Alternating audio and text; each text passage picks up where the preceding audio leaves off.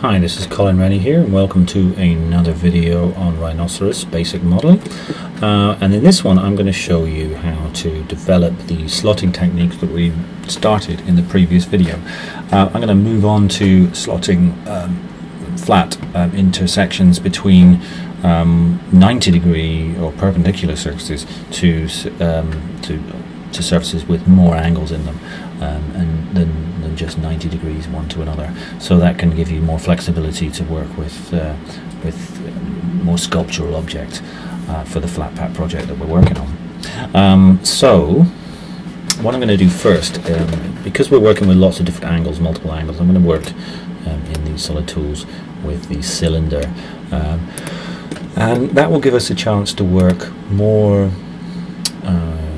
with more angles, and it seems appropriate to be working with cylindrical objects rather than with rectilinear objects. I'm going to shade this viewport so you can see it. I've done that without specifying the height there, so I'm actually going to specify the height there. I'm going to start with something that's not the right tool. I'm going to start with a cylinder.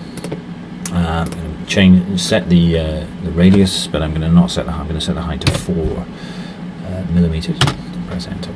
It's going to give me a rectangle, a circle cylinder with a height of 4 millimeters. This one I'm going to do with 4 again, and I'm going to do a small one here again, 4, enter. So I've got 3 objects there that each have 4 millimeter thickness to them. I'm going to take this one here, and I'm going to rotate it. A copy equals no. I'm going to rotate this one here vertically, and then I'm going to push that one in there and push this one somewhere in there. Now I could slot these together as they are.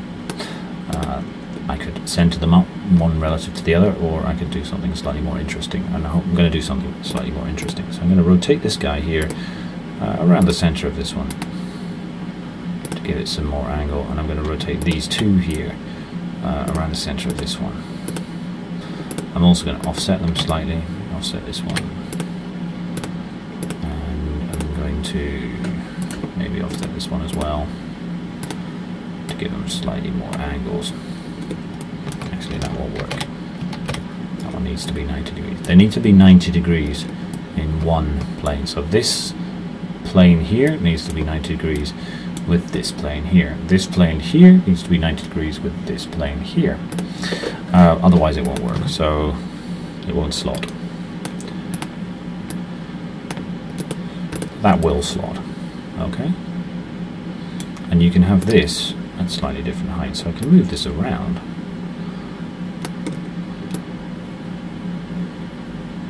To say this position, and I can move this guy around this position, and they remain 90 degrees. That remains 90 degrees to this, this remains 90 degrees to this. These are perpendicular from each other. Okay, so I'm going to put that over about there, roughly in the middle. Doesn't need to be precisely in the middle. Once I've done that, I can now start with the next section, which is to create the intersections between these two, but I need all of these duplicated first, because if you remember, to create an intersection you destroy your input. So I'm going to copy and paste and then hide. So I now have instances underneath these, under the hide thing. So if I bring the hide back, I have 2 instances here. If I take that one, and this one here, and hide them, I only have 1 visible. And that's what I'm going to work with. I'm also going to need 2 of the middle one here. Control-C, Control-V. Right, now I'm going to work in perspective here so you can see this a little bit more clearly. What I need to do is to create intersections between these surfaces, these solids here, these polysurfaces here. So I'm going to use the intersection tool, Boolean intersection. This one in here is Boolean intersection. This one with this one, that one there. And it's created an intersection here. It's kept this second one. It's only one of these left. I remember I copied and pasted it.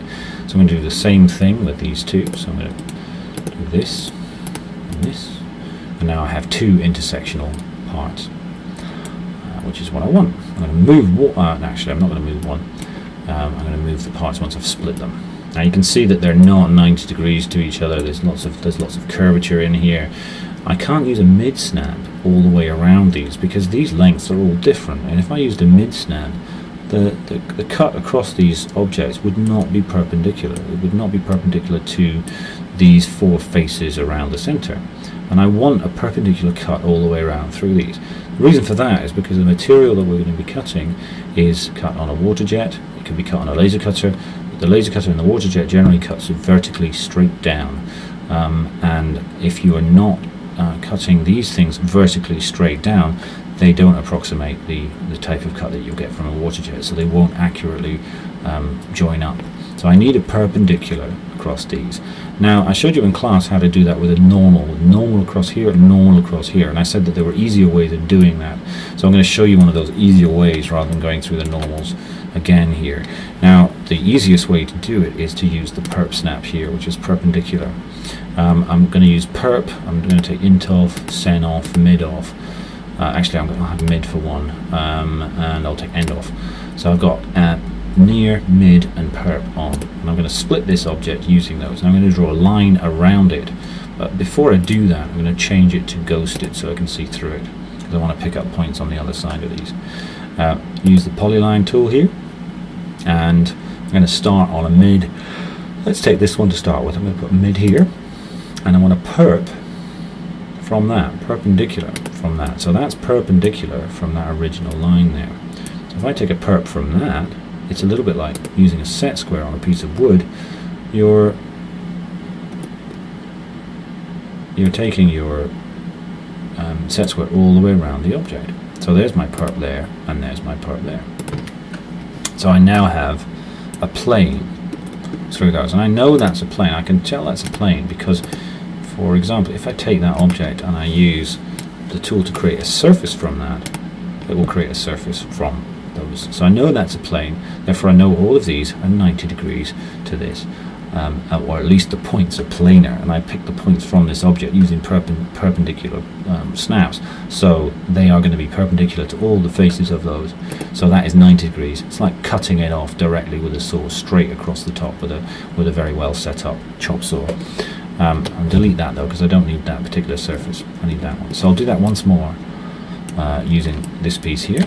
I'll zoom in a little bit more so you can see it more accurately. So I'm going to use the polyline tool, and I'm going to start with a mid, and I'm going to choose and turn mid off because I don't actually want mid anymore. I just want perp. So there's perp, there's near, there's perp, and take near off as well. I think only use perp, and perp. Okay, so that's created another planar piece of geometry, and I can use these now to split these two objects. So if I use split here, it says select objects to split, that object and this object, and then select the cutting objects of this object and this object, enter. That will cut these into two. Actually, I need to do that one at a time. I'm trying to be clever there. So I'm going to split this object here with this object here, and that's split that into two. And I'm going to split this object here with this object here. Okay, so that's split those into two. I'm also going to color those. I'm going to move those onto the red layer, change object layer. I'm going to move these guys onto the blue layer, change object layer. Now I've done that, I can bring back these two objects here, and there they are. Now what I'm going to do is to subtract one from the other using a Boolean difference again. So we have Boolean difference here, so you have to be careful thinking about which one you're going to subtract from. So this one is the one I want to keep, and I want to subtract the red one. I don't want to subtract this one, it'll make a hole in it. I don't want a hole, I want a slot. So that's a slot. And I want this one, I want to subtract this blue one here, this poly surface here, and this red one here. So that creates that shape. And then I want this one, that one away. Oops, I want to do that. I want to do this.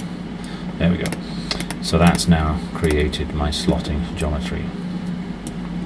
Okay, so you can imagine now from this that you're going to be able to create a number of angles from this. I could take a number of angles coming off here, and I could continue to do this, and you can actually get these to come all the way back and join up. It's a little bit tricky, but you can get these kind of structures to come all the way back and join up to the original. They're not very strong though, so be careful. The further you take these links one from another to another, and the more stress you're going to put on previous ones. You need to make networks of these to make them work, and I'm going to show you some networks or some waffle structures in a later video. But for now, we're going to leave it there. In the next video, I'm going to start off from this point, and I'm going to show you how you can use some array tools and some copy tools, and also some rotate tools. We're going to use Rotate 3D to show you how to rotate these into different orientations and to create more complex geometry. So for now, we'll leave it there. I hope you enjoyed that video, and I'll see you next time. Thanks a lot. Bye bye.